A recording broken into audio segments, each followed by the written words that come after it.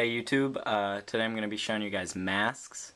It is a Cydia tweak and it allows you to change the shape of the icons on your Springboard. It's $1.99 on the Big Boss repo and you can go check it out if you'd like. So let's get into the review. So masks, here it is under extensions, and you can change the shape of your icons, and it gives you a lot of different shapes to choose from. I have it set to just the standard circle, and you guys can see that it's all my apps look like circles instead of the standard square or rectangle looking design.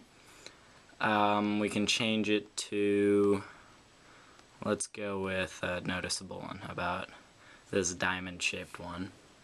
And you don't have to respring or anything, you can just close out of settings and it changes, and it's pretty cool.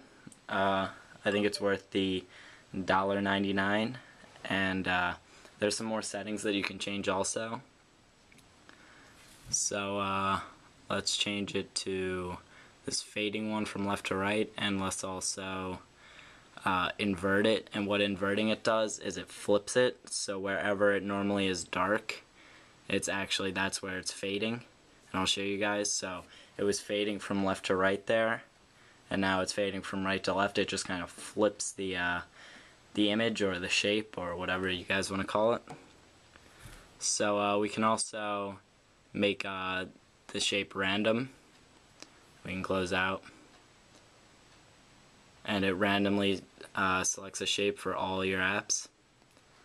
And that's pretty cool, but it doesn't look as nice as the one shape. Now you can select to have it mask your folders or not. For that you do have to respring, and you can change the color also.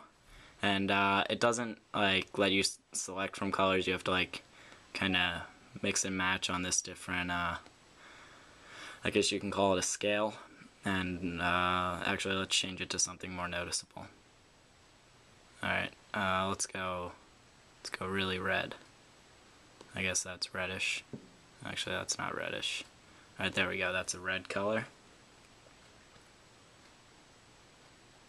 And there we go. Everything's changed to a reddish color, and it looks pretty cool. It definitely allows for a lot of customization. So now also with masks, we can change our wallpaper, and this is kind of weird. It doesn't look too nice. So I have it set as the circle one, and if we close out, it just looks kind of weird. I don't understand why you would use this, but I mean, if you have a cool background where this might look cool, go for it. And now you can do the same thing with the lock screen. There's not much to show there, and that's really the whole app. Thanks for watching. If you guys want to pick this up, again, it's $1.99 on the Big Boss repo, and it's pretty cool. It allows for a lot of customization, and something I've noticed that it really helps out with is for some winterboard themes where like glass orb, I'm sure some of you have seen that theme. It changes all your icons into little like glass orb looking balls.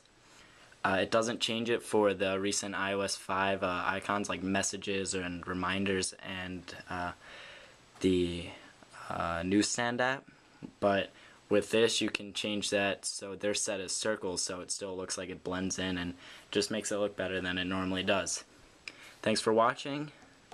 $1.99 on the Big Boss repo, and if you like the video, give it a thumbs up. If you want to see more Cydia tweaks for iPad and iPhone and all that, you can subscribe to me, and if you have any questions, leave them in the comments. Thanks for watching, and have a nice day.